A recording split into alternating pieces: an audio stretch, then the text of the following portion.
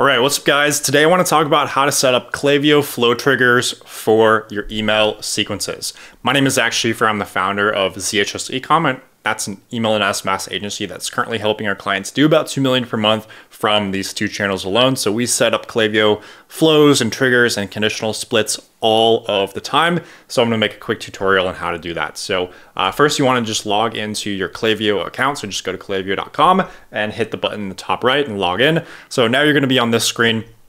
Then you can go to the flows tab and you can see all your flows that you already have set up right here. In this case, we wanna create a new flow in the top right. And then now we have all these different templates that you can just use, or you can hit this build your own flow in the top right if you want to start from scratch. But just to make things easy, we'll set up a simple welcome flow. What we can do is see all of your different options right here just by clicking your integration. And then we can search up welcome flow. All right, welcome series right there. That's perfect. And then you want to make sure you're calling it something you're going to remember. So in this case, welcome series test. You can add your tags if you'd like to.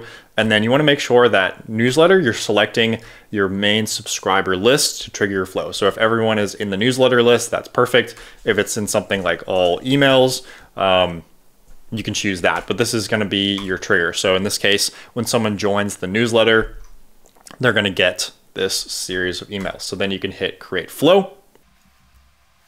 Awesome, and there's the template. It's set up already.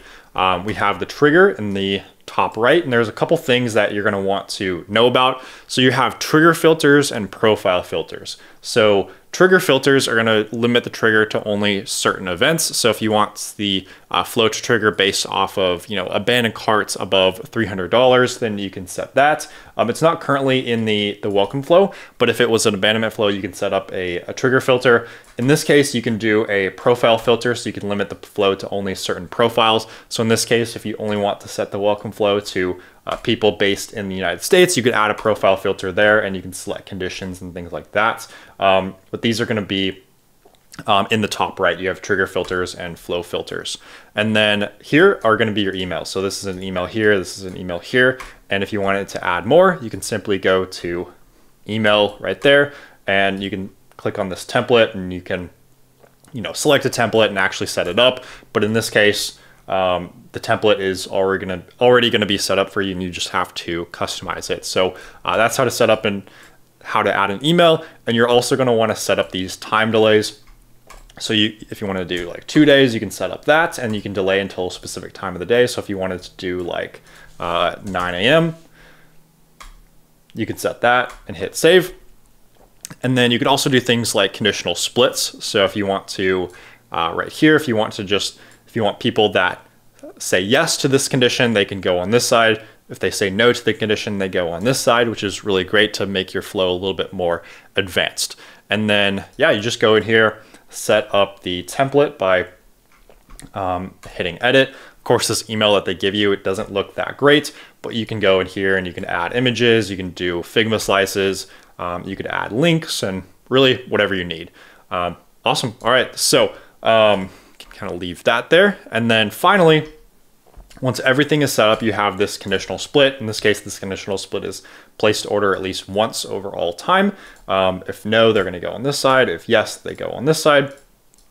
You can set up these emails, these conditional splits. Then at that point, you can go in here and you can update all action statuses, and then you can set it live and update statuses. Or if you just want to set certain emails live, you can go here and you can set this email live if you would like to.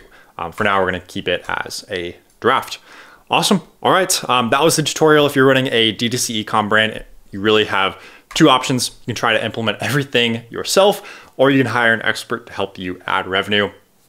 That's what my company does. So our recommendation is to check out zhs-ecom.com and book a call there so we can talk about a win-win partnership. Appreciate your time.